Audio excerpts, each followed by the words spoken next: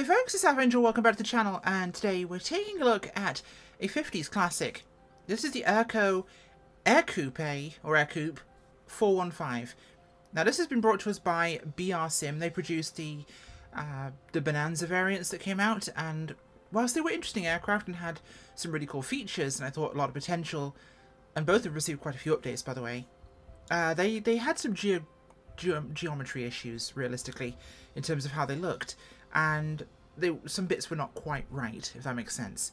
Now, this is a attempt by designer Fred Week of the, I believe it's called the Engineering and Research Corporation, ERCO, right before World War II, to produce a simple-to-fly kind of get-around. Now, this was envisaged to be a air commuter, really. A simple-to-fly aircraft that anyone could fly, and this was alongside things like the Aviation as well. This one, of course, has no rudder pedals, just a brake.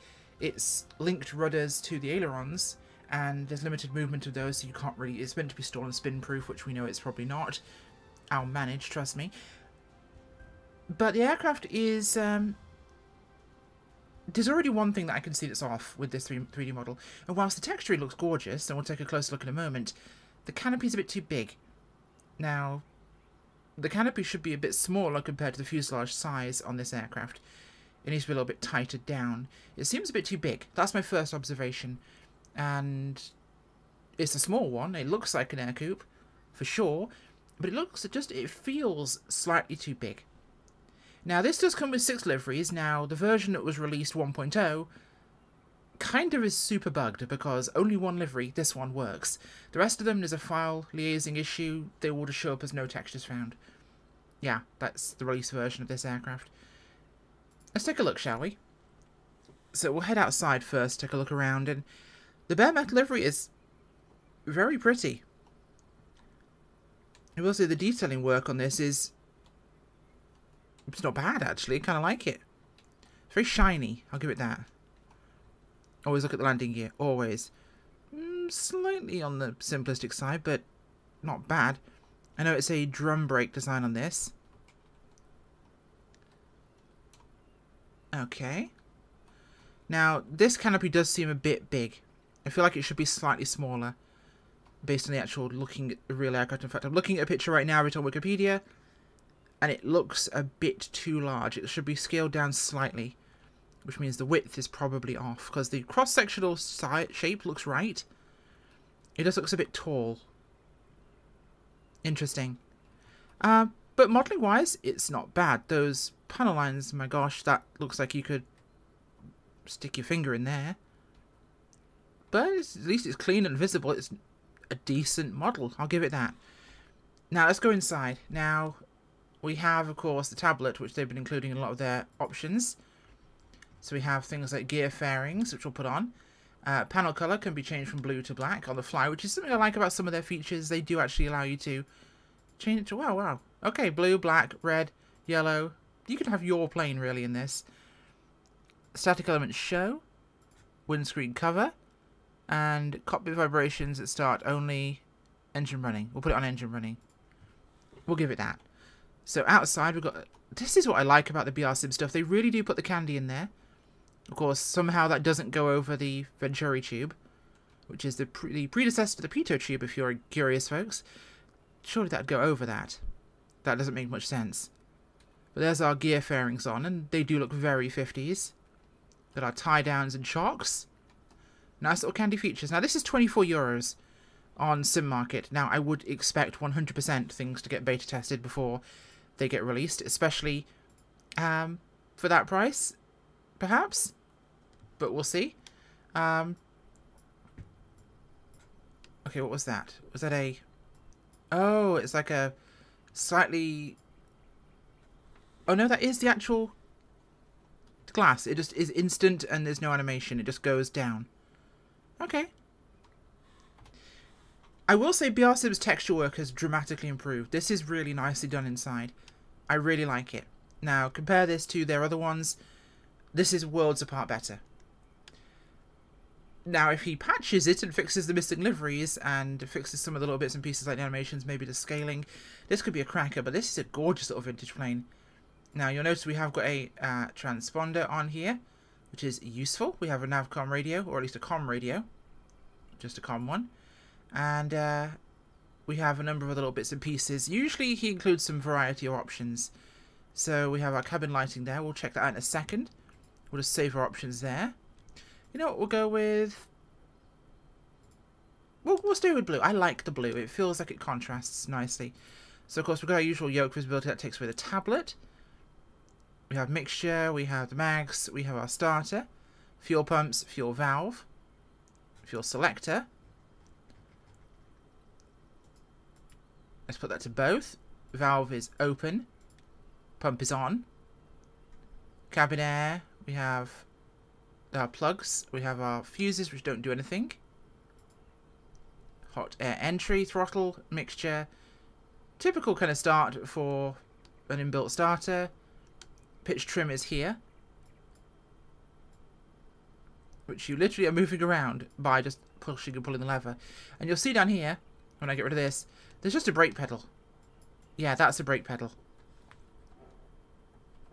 That's our parking brake. Yep, that's all we have. There is no rudder pedal in this aircraft. So let's get these closed. We'll check out the noise in a minute, actually, see what it's like. But first, let's make it dark, shall we? Let's check out the night. People like to see the night lighting in this aircraft. I honestly don't do a ton of night flying in the sim, so I never really check it out. But obviously that's our typical sim kind of head torch we have. I don't remember how to turn that off because I don't do much night flying, of course, but there you go. So we have cockpit lighting, which is quite bright, and I believe there's no fading. So I think it's just one setting for that. Yeah, I don't see a way to actually dull that down. Just on and off. So you to be able to look around and see things. There's no actual gauge backlighting that I can tell. It's rudimentary, we'll give it that. It is a VFR-only aircraft, so you wouldn't expect a ton. Prepare your eyeballs. Okay. Let's take this thing for a spin, shall we? So let's make sure my controls are set properly.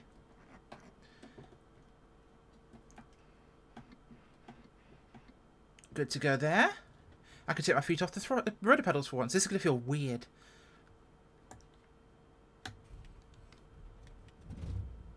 Okay, we have engine start. Give it a bit more throttle there. Appears to be no difference in sound.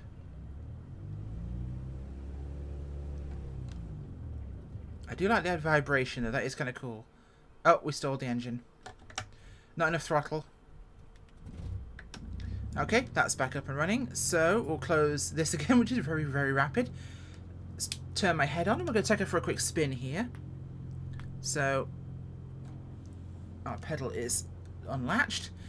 Oh, this can be weird. How do I steer? And I just stalled the engine again.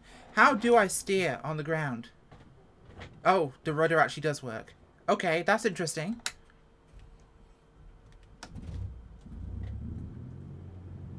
Okay, so I actually can steer it with my... I'm confused now, because this shouldn't be steering, but it is. And it feels like it wants to go way too quickly. Let's turn the yokes back on so we can see what we're doing here.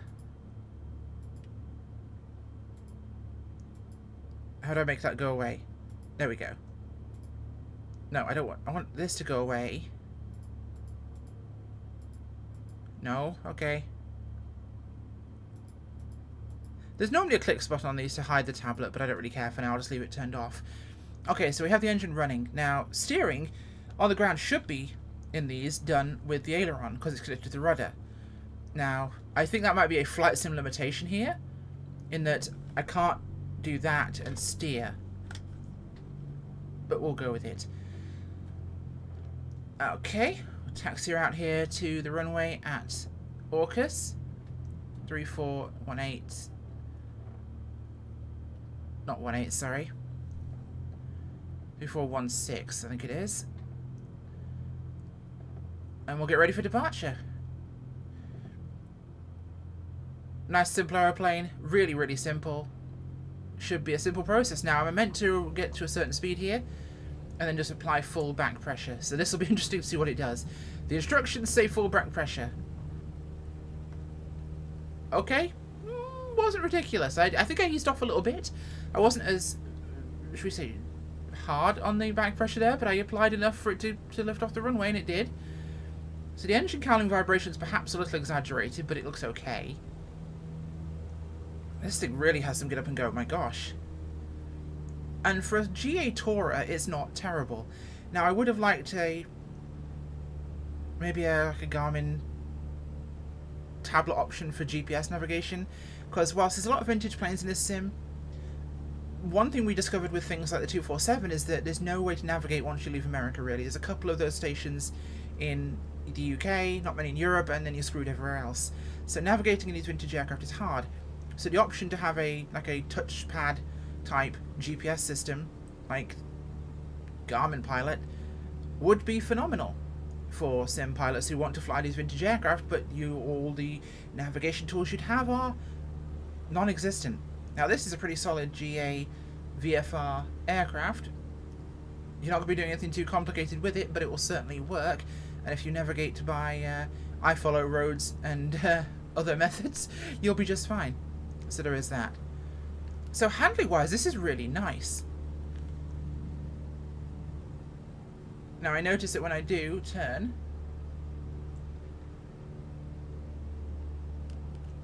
rudder's being applied automatically. Let's go outside and check that actually.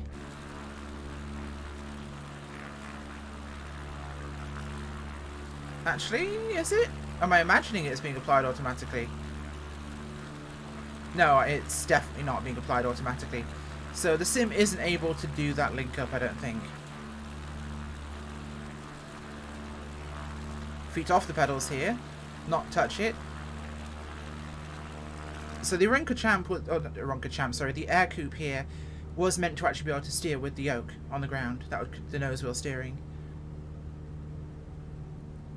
I don't think it's actually staying. Let's get rid of this a second just to check it out. No, because it's not actually holding a... Oh no, it's actually doing it somewhat. It's staying coordinated in the turn without any foot input from me.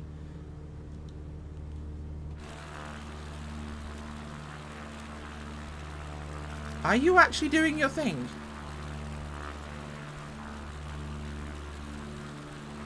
I can't tell if it is, can you? Well, it seems to stay coordinated at least a bit. Interesting. Interesting. Right, let's head back towards Orcas here and we'll see what it's like on landing. Although, it says it's stall and spin proof. Let's find out, shall we? That's going to stall my engine, so I don't want to do that. So I'll keep the throttle up here. Let's burn off some airspeed. We'll hold it till it wants to drop and then we'll let it... It's mushing hard, it's mushing hard. It's just mushing and dropping the nose. I am full back controls. I'm even going to tilt a wing into the mix to see if I can encourage it to drop. It doesn't want to go, it just squishes the nose. Huh. Yeah, I'm full back on my controls here and it will not do it. Interesting. Interesting. So at least part of what it's trying to say about the actual real aircraft is correct. It really doesn't want to spin from a stall. It will stall, obviously. Every aircraft will stall, but it's just mushing and staying straight because I don't think I've got enough control input there to actually force it off the edge. It must be possible under some conditions, I'm positive, but I can't seem to get it to do it right now. Oh yeah, fuel level, by the way. Dink. Dink. And... down there. Speaking of which, no sound change. Okay, so this is like the other BR Sim ones, there's no external sound differences. Okay, so let's get the throttle down here. Our stall speed is about 42 knots, so we're going to bring her in to the field, mindful of that fact. We are quite high up actually for an approach in this. I can probably stall it all the way down. Let's do that. Let's use this to mush some airspeed off. We don't have flaps really to slow us down, so... or to kill lift, which is actually the correct use under certain circumstances. To a point, flaps will give you lift. after a point they will definitely not.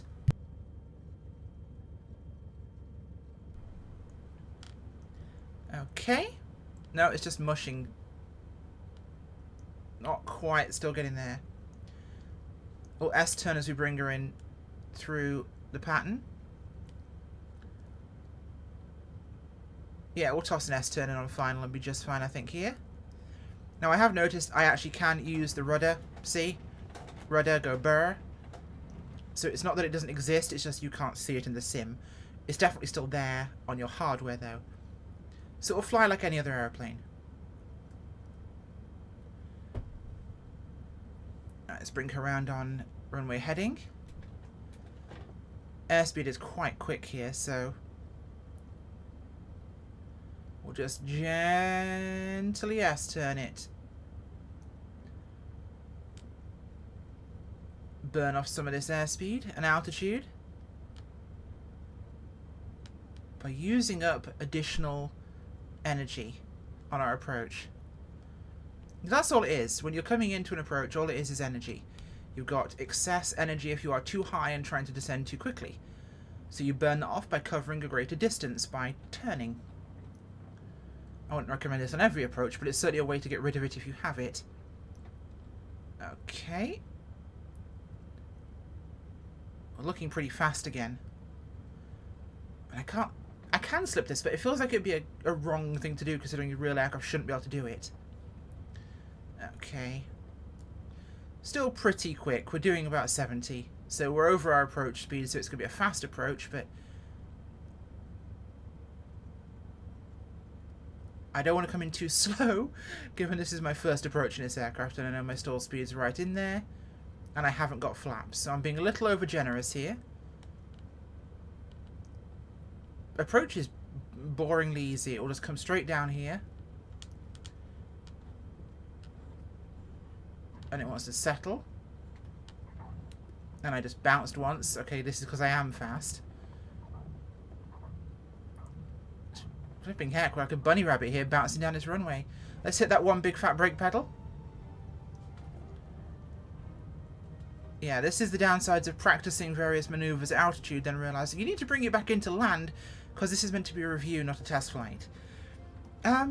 Like I said, I can only show you this livery because the other ones are balked currently. Now, chances are they'll get patched very quickly, but why shouldn't that shouldn't really be a patch? That should be something that's good from the box, realistically. And for the price of it, yeah, that should be a thing. We've had some releases recently that have raised the bar versus price and versus type and what you should expect, like the 247. Now, this looks good. I will give it that. It does look really nice. Slight inconsistency on cockpit size, or at least canopy. And obviously it hasn't got the actual link control behavior, which could have been coded in, I'm sure, third party, but not in the stock sim. I'm almost positive. It's not bad, but it's not going to blow your mind either. I like it. I'm disappointed that I can't use the other liveries right now, just this bare metal one. And it feels like the threshold for the engine wanting to die is artificially high in this aircraft. Because to have the throttle high enough that the engine won't stall, it's pulling me along at a relatively high speed here. Whereby which I really need to ride the brake, which is not something you want to do in an airplane. I can't have the throttle engine idling well stopped and it actually behave itself. See, it's just going to go plonk stop. Like, any more and I'm moving, which definitely feels wrong. I don't want to ride the brake in an airplane. That's not good for the brake system. You will destroy it. So, what do I think of this thing?